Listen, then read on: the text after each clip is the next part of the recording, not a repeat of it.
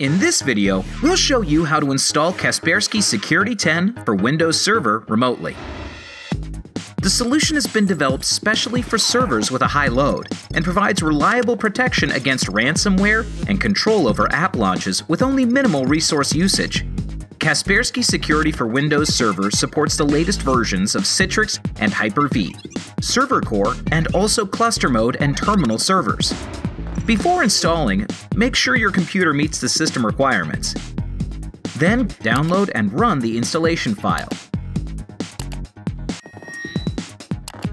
Launch the installer and extract the files to a temporary folder. Open Kaspersky Security Center, go to Advanced, then Remote Installation. Then choose Installation Packages and click Create Installation Package. Choose Installation Package for a Kaspersky Lab application and enter the name. Then click Browse and specify the path to the application description file from the temporary folder you created earlier. Read through the license agreement and accept its terms. Then click Next and wait for the process to finish. Then select Install Application in the context menu of the package you have created.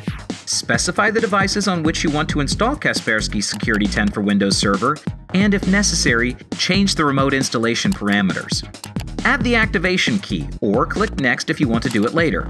Select Do Not Restart Device, and if Network Agent is not installed on the remote computer, specify an administrator account. Run the task and wait for it to finish. Kaspersky Security 10 for Windows Server has been installed successfully.